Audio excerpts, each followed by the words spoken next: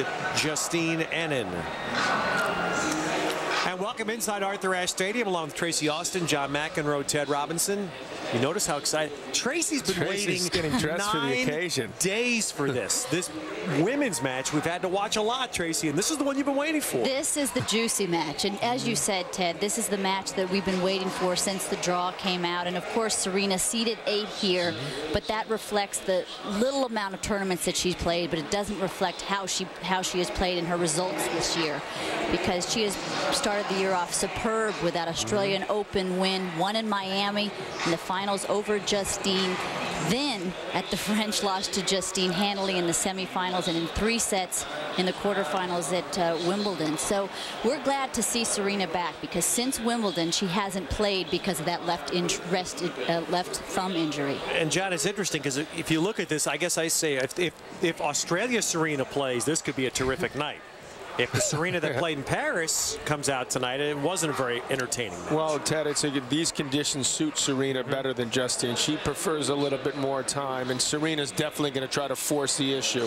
And she proved down under in Australia that she doesn't need a whole lot of match play, that she can just step it up. Now, that is a risky proposition. She almost lost there early in the tournament, but once she got it going, she got into full gear, and she's going to need to do that today against Justine Henin. And remember, she got injured in Wimbledon before she played Justine. I would have given her the edge at Wimbledon on the quicker court. Justine's proven to be one of the great clay court players of all time, and you got to enjoy Justine Henin. To me, she's the female Roger Federer. She can hit any shot from any position. She can serve pretty big for a girl only about 5'5". Right. I'll give her 5'6" because she's so good. But it's phenomenal how well she's done in her career, given the fact that she's playing against a lot taller women most of the time. And this, to me, is what's fascinating about this matchup. And Tracy, Marion Bartoli said this over the weekend when she lost to Serena. She said when the points got important, Serena hit serves, I couldn't even see them. Well, yet Justine, at her size, is able to stand in there and return Serena's serve. Well, it's very different. Their strengths are very different. I mean, Serena, obviously at 5'10", much more powerful and the biggest serve in the women's game, and she can hit the 4 corners beautifully. Justine with a very good serve, but it's the variety in her game that makes her #1 in the world. That beautiful backhand, the ability to slice that backhand and change the pace up and come up with the angles. And Justine is very comfortable up at the net, knows where to position herself, volleys extremely well. But as John said, I think this match is going to depend on how well Serena plays, because this court is quicker, and Justine has only beaten Serena 1 time on any surface other than clay, and that was at Wimbledon this year when Serena's thumb was bothering her. I think Tracy hit a good point. It's very simple. If Serena plays up to her ability, she wins. If she doesn't play up to her ability, I think Justine will win. So which Serena do we see on this big night in New York City? A spot in the U.S. Open semifinals at stake. Excuse us. Psych is taking a break, but will return after the U.S. Open. No, that's right. An all-new Psych, Friday at 10, only on USA. Heads or toes? The best 3 right here. Game day. Game day. Here it goes. Oh! Beautiful. Shake 3. And 0. Focus. Focus. 7-7-6. I'm it over. What? Wide right. And he's cheating. Try this one. It's good weight. We have tight score. Corn, corn oil, salt, Saturdays with Dad. Fritos. It's not that complicated. Without a doubt, the sharpest place on TV is the Knife Collector Show. If you like knives, this show has it all. From small tacticals to long fantasy swords, there's Japanese katanas, fixed blades, and dealer sets too. Lots of handcrafted knives that won't cut a big hole in your wallet. It's all here on the Knife Collector Show. Friday at 2 a.m. Eastern, only on Shop at Home. For more information, go to shopathome.tv.com/TV for a complete schedule.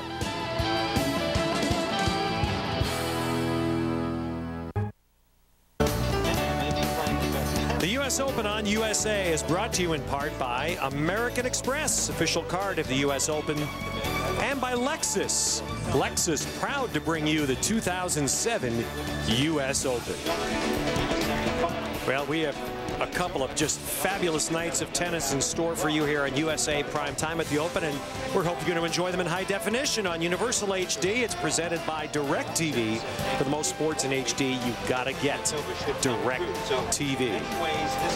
I almost feel like this is opening night in a sense, don't you? I mean, obviously, we're moving into the final rounds. The energy level, the buzz is going to be that much sharper. It's been a very strong U.S. Open, Ted. A lot of close matches, particularly on the men's side. A lot of effort being put out there. And, you know, it's been a bit of a bummer with the women so far, especially at USA at night. But this hopefully will make up for it. And, of course, Serena and Justine Henin tonight. Tomorrow night, Venus Williams and Jelena Jankovic will play the first match prime time at the Open. And then the winners of these two will play each other on Friday in the semis. And so there's been much discussion about this, but the reality is that the women, which tends to get overlooked in the conversation, when the women play a Tier 1 tour event, they play every day, best of 3. Here at the majors, they get at least a day off between best of 3. So that semi and final Friday and Saturday shouldn't be that difficult, because they're not asked to do what the men do, which is to play best of 3 most of the year and then step up to best of 5 in the majors. Should we ever consider that, Tracy? By the way, get the women playing best of 5? We used to play best of 5 in the finals of our championships. We did that for a few years, and then they did away with it. I mean, it's equal prize money. Come on, get them out there. Oh, man, he's starting quickly, Ted. Serena Williams. Come on, what did you expect? So here we go with Serena Williams. Ironically, let's point out, because of that match with Djokovic and Monaco, it's half full here. It's going to fill up. It's going to take a couple games to get all the people in. This makes it a little weird for Henin and Williams here early.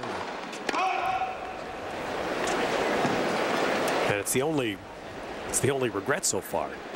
This should be that moment like we had last night with all the flash bulbs going off when Federer was playing. Love 15. Speaking of weird, it's still a little difficult. People trying to fight their way in. Still a little difficult to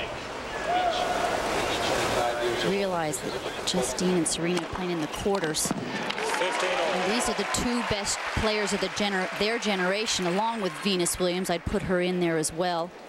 3 players with the most Grand Slams.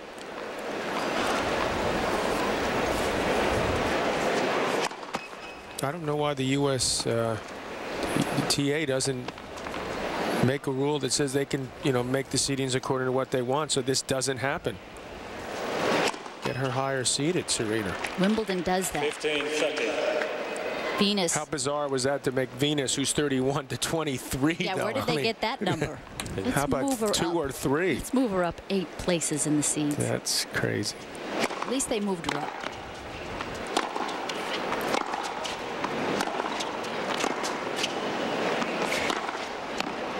Wimbledon, by the way, the only major that uses their own thought in seeding other than just following the computer ranking. They probably do it because the grass is such a different surface, although not as different as it used to be. Grass slower these days, bounces a little higher.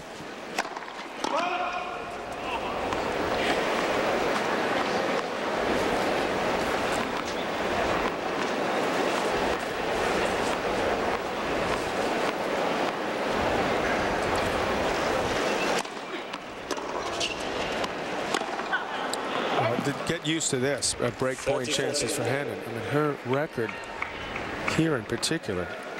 You threw me these stats. It's unbelievable how often she breaks. Well, she hasn't now. Clearly, until Safina last round, she hasn't played high-level competition. But she's Justine Henin in her first 4 matches, 30 return games, 23 breaks. First 3 rounds. She played qualifiers, so. Well, even so, though, even when you see her at bigger events against tougher opponents, she does lose serve, more frequently than you expect, but she comes right back. Definitely doesn't have as big a serve as Serena, so she's going to have to keep that first service percentage up so Serena can attack the second serve.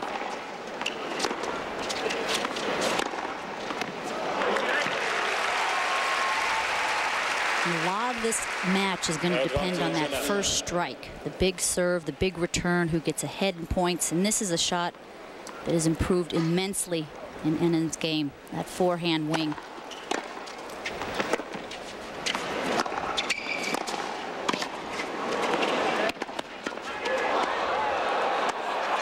Both of them sending a message there. Yes. If you can do it, I can do it better. Serena tried to go right at Justine here, intimidate her. It didn't work. She's not easily intimidated. And she's got very quick hands. Keeping that racket head out in front, right at you, babe. Look at this. See, then she mishits it. She just goes right back at her. The footwork of Justine Henin is phenomenal. And to me, it's intimidating to opponents to see her, how well positioned she is, both up at net and at the baseline. Serena's got to get going here. She comes out a little too sluggish to me in these matches. You can get away with it against the other opponents. And that was what perplexed all of us at Roland Garros this year. Granted, clay would be an advantage for Justine, but Serena didn't appear to be engaged in the match. Very sluggish in her movement. Now they've played 3 times prior on hard courts, including a match earlier this year. In the Miami final, Serena's won all 3 career against Henin on hard court. The surface clearly favors here, but let's not forget that match you mentioned. Justine ran through that first set 6-0, had match point. Was it 1 or 2, Tracy? She had 2 match points at 5-4 in the second.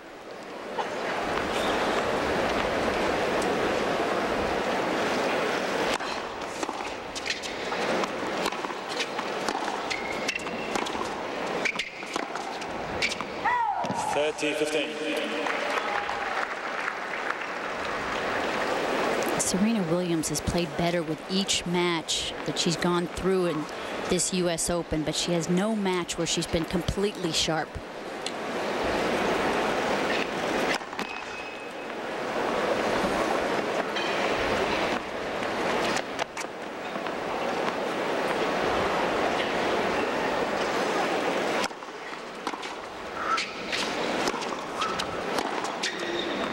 Now, Serena says her thumb, which plagued her in the Wimbledon match with Henin, she says that's fine. Now, other people in her family have hinted that she's fighting some other injuries. Serena won't say anything about it. Other injuries? Namely, Dad has made that reference to some members of the press.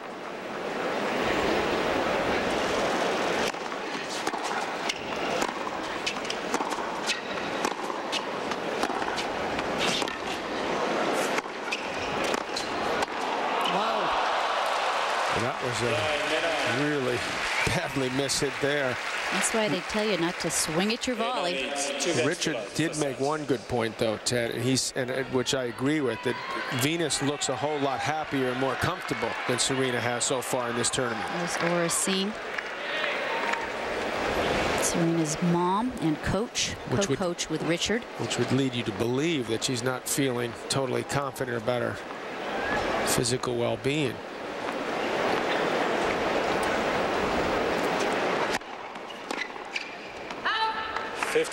Venus has also come out ready to play a lot more quickly. Serena's worked herself into matches. She's found herself here again down an early break. Venus looks like she's playing this whole U.S. Open like she finished Wimbledon, just right at the top of her game. It's Venus tomorrow, right? First up, and then Andy Roddick and Roger Federer. So we got a good night tomorrow with the Jankovic match.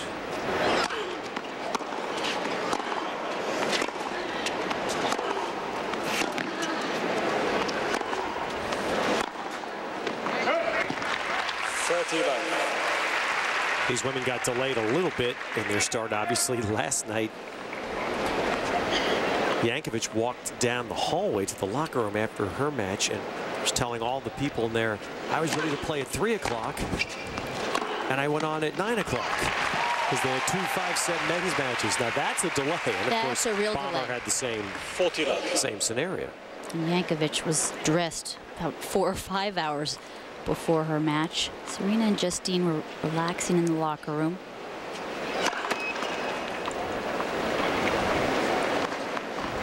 Yeah, they were probably scheduled to go at about 7:30, so it's not that big a delay, maybe 45 minutes.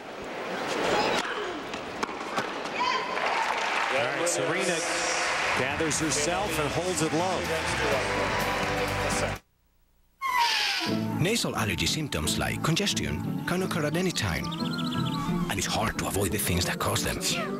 Prescription Nasonex helps relieve nasal allergy symptoms, like congestion. Maybe that's why 6 million nasal allergy sufferers used Nasonex last year. Side effects were generally mild and included headache, viral infection, sore throat, nosebleeds, and coughing.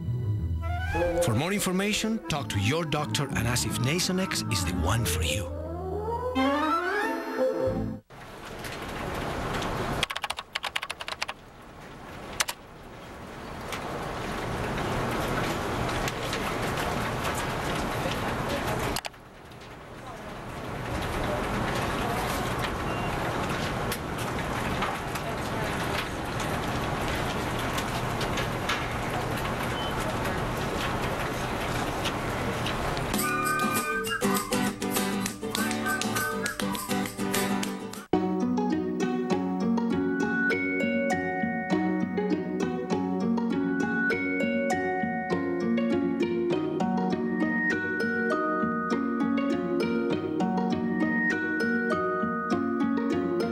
You've always loved the details, but you've never seen them like this. The full HD 1080p Aquos liquid crystal television from Sharp. All right, it's an official U.S. Open. Tony Bennett is in the house. Monica Seles was working a lot with Vitasova right before the U.S. Open, hitting an awful lot. Tony Bennett's, what, 81? Still sings great. Incredible.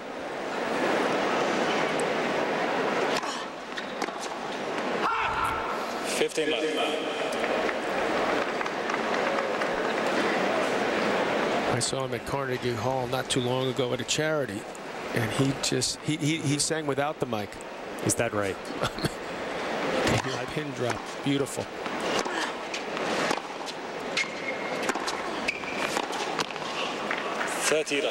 About a year ago, I saw Tony Bennett and Paul McCartney. How about that? Did a set together, and young kids were enraptured by it. There's the great Martina Navratilova playing in the Champions draw here. Playing singles.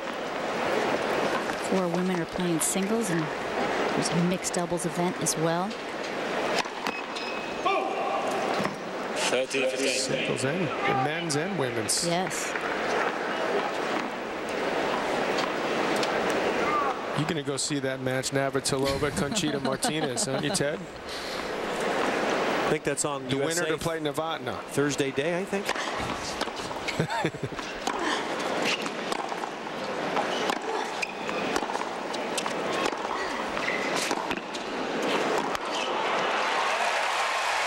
It's a tremendous ball by Henin, who really stepped into that backhand. It just shows you how well Serena Williams can cover a tennis court. And this is what has always made Serena and Venus special, is on the dead run, on the defense, come up with offense. They raise the bar in women's tennis. 40-30. When you're slipping and sliding on clay, that's a tougher ball to retrieve. And Serena clearly moves better, more comfortable on this surface. Justine loves to use the variety and the angles and loves to slide on the clay.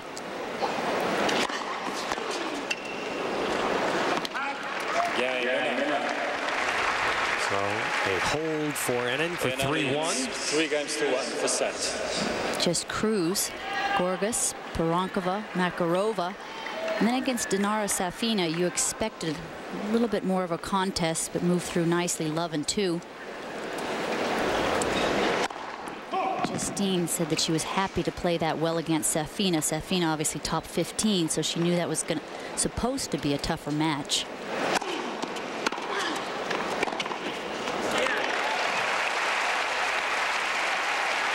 So sure on that backhand win. The forehand side of Williams usually more errors. You don't often see that in the women's game. Not even that much in the men's. Taking the second serve and coming right in on it. Particularly on a Serena Williams second serve, one of the best second serves in the game. Great depth. Boy, great kick. There was a great example of that. Second serve. Yeah, skipped right off the back of the line.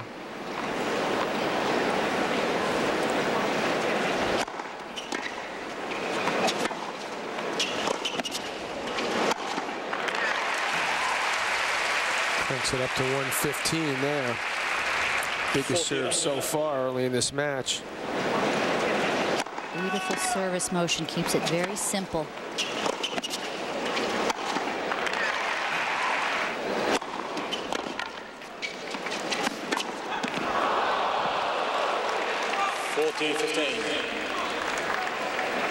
It's just about filled up, so Serena wants to keep this close, and that energy that's going to start coming from the crowd may help her get back in the set. This next changeover should about do it. And you'll start to hear a real buzz out there.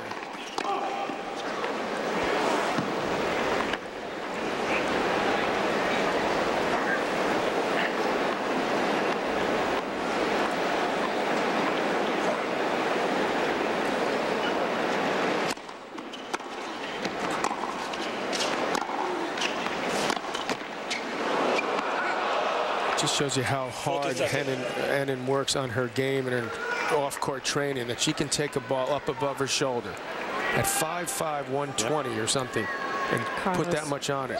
Carlos Rodriguez, been working with Justine since she was 14.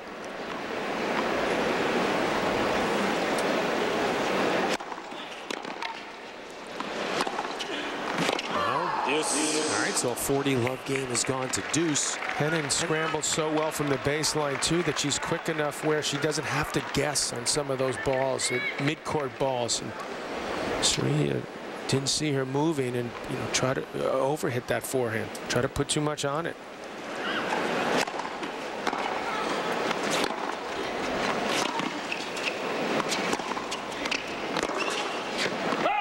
Last night we were sitting here, and Tracy, you were talking about this young player, Chakvetadze, who's now in the top 10, and how she needs to be encouraged to hit through the ball. Hit through the ball. And look at this story with the size that you referenced, John, and she has enough game, enough pop to be #1 with all the big hitters in the game. Definitely physically at a disadvantage. But it truly is a terrific story. One break for Henin so far.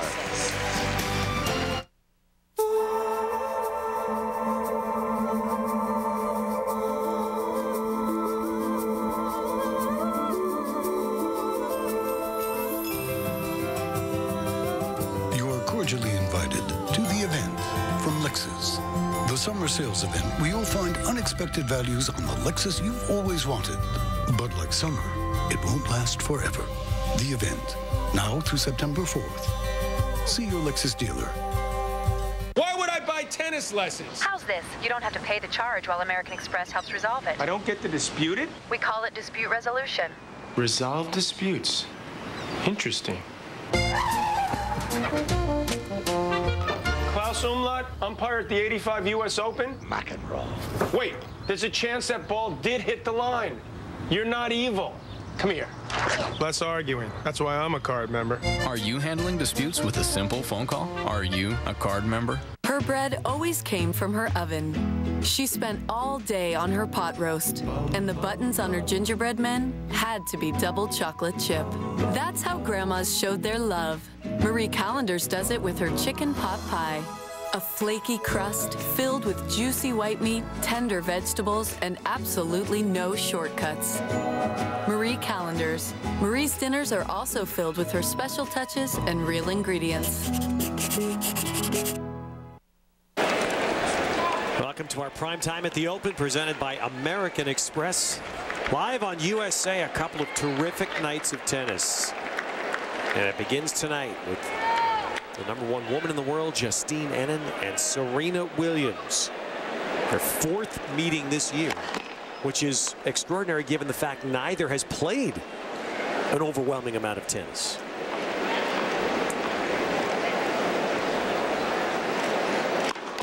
We went 3.5 years, Ted, without playing a single match. Every tournament that both have been in this year, they have played. Justine's played 10, and this is Serena's 8th event.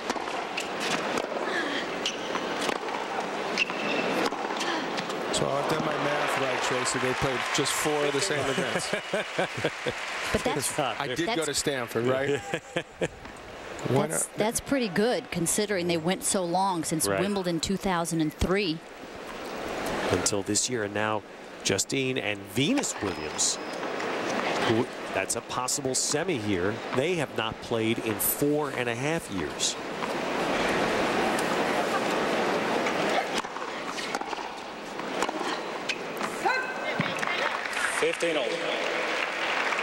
So the end point is that this is great for the women's game. They need this. We need this. I'm not sure we need it in the quarters every single Grand Slam. What's the luck of that? 3 Grand Slams in a row. They should also have this, cut the schedule for the women significantly.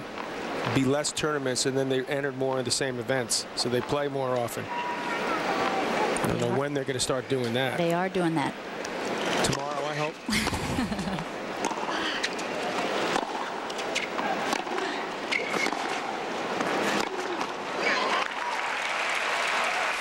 Serena says that she'd never play more than about 12 or 13 anyway, and Justine has cut down her schedule immensely because of that energy-sapping virus she got in 2004. Remember how hard she trained off the court and really beat her body up in the gym and sprints and weights? Trains differently now.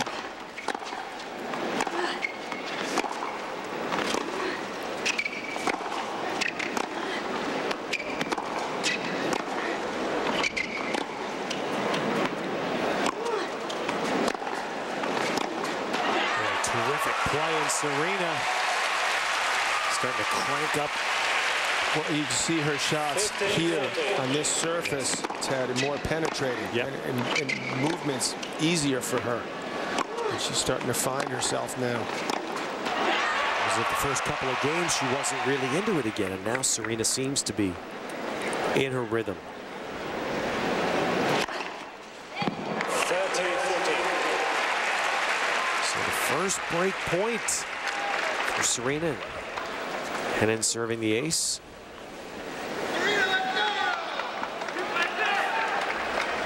Her first ace up at 114. She's got some good pop there.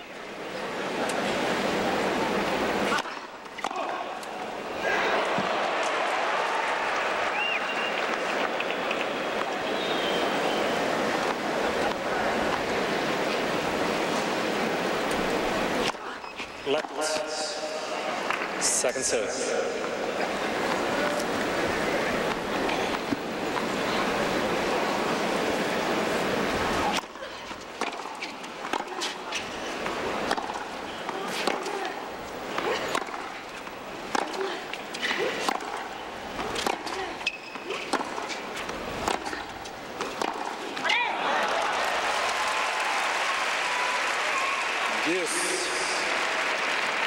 Crossed off that forehand a bit.